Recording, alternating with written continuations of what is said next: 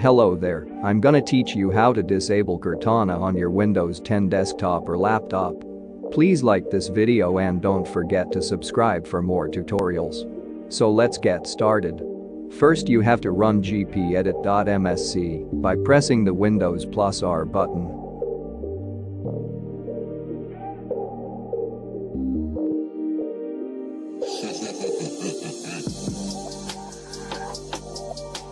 Under the computer configuration, select the administrative templates.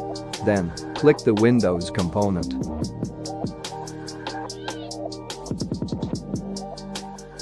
On the list provided, find the search item.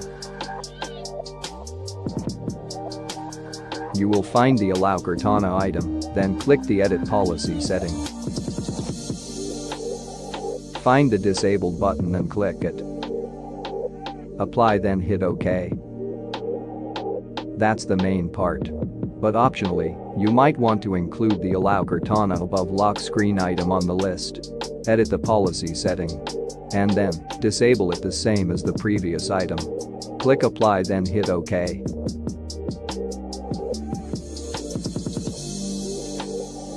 Now, check if the Cortana has been disabled. Try opening the Cortana. There you have it. Please give a thumbs up if this tutorial is working and leave a comment if you have questions and clarification. Thanks for watching.